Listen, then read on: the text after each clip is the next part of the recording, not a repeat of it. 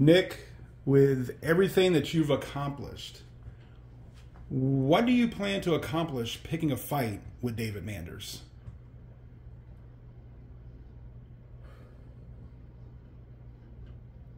I've accomplished a lot over the last few years. If you look at just the time frame since I stepped back into the professional wrestling business, since 2020, I moved ahead of everybody. I became the technical wrestler of the year. I was having the best matches on any show I was on, and the wrestler of the year. And right now, that doesn't mean anything to me. You know, I've always said I'm not greedy for money, I'm greedy for respect, and what I'm looking to accomplish out of this entire thing is being respected as the performer, the athlete, and the professional wrestler that I am. And many would say that you are one of the best professional wrestlers in the state, probably in the sport today. How does this cement your legacy, though? It's so hard to find a hero, you know? Somebody to stand up for what they believe in and what they believe is right. And as far as this whole scenario goes and how much it's spun out of control over the last several months, all the way to David taking a steel chair to hurt my best friend, Adrian Hawkins. I'm that hero. I'm the guy that's going to stand up for my friends. I'm the guy that's going to stand up for the approved. I'm the guy that's going to stand up for wrestlers like me who know they're right. You know, David, like, he put his hands on Adrian. He didn't just hurt Adrian. He hurt all of us. Now Adrian's out, injured.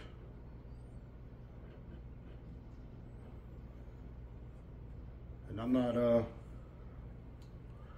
not willing to let it go, JJ. Not this time. Not like this. You know, if you really go back and look at the history of this whole problem that started, I think you have to go back to the Monroe Massacre in September of 2021. It's a Sexton Alliance versus David Manders and Team Southern Fried inside that cage. And when it was all said and done,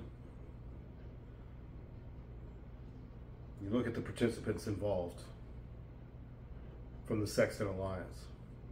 Todd Sexton, still showing respect. Brought back in the locker room to help teach the younger guys and help a lot of us out. Billy Buck,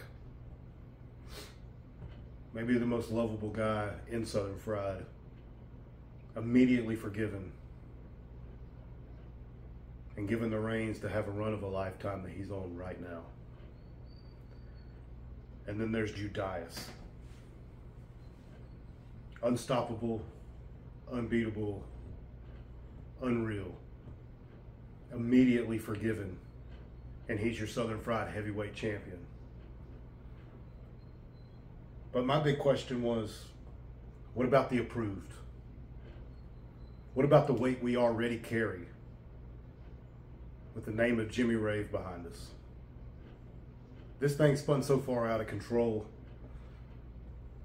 I ended up going to war with Adrian Hawkins. 60 minutes of beating the living hell out of each other. And you know, look at Bobby. Bobby went rogue, did his own thing to get his head straight. But now we're back. Now we're stronger than ever.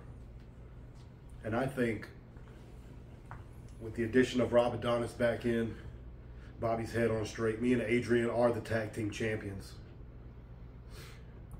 It's time for us to have that same respect, get that same forgiveness. I'm finished just being okay, just saying, okay, we'll move over to the side. No, I want my respect.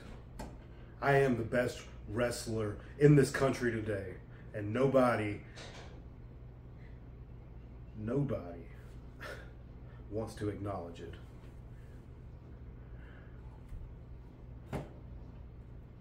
June 15th, Shindig. It's not a wrestling match. It's a street fight. David Manders could very easily come out victorious.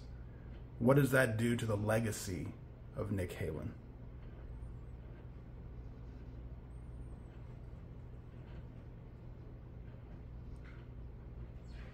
I mean, if I lose, is there a legacy? Is there any meaning in me saying that I am the absolute best? What do my friends say? What do my peers say if I lose? I don't think I can lose, JJ. I don't think I have a choice but to win. Whether I walk out under my own power or not, I don't think I have a choice. But I will tell you this, and I will promise you this. He is going to know that he was face to face, man to man, in the ring with the baddest, the best that Southern Fried has to offer. And then, when it's all said and done, he will have no choice but to respect Nick Halen and respect the approve. You know, we talked a lot about forgiveness a while ago. You know what the day after Shindig is? It's Father's Day. And I plan on spending time with my children and letting them know just how much I love them and care about them. My only hope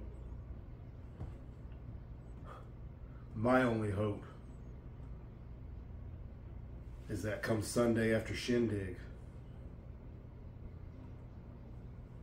not only David Manders,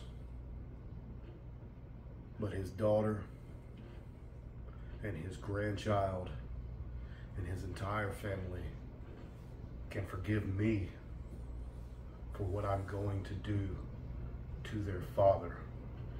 That they can forgive me for being the reason that he's not able to get up and walk around and play on Sunday morning. That he's not able to make it to church. Hell, he may not even make it home.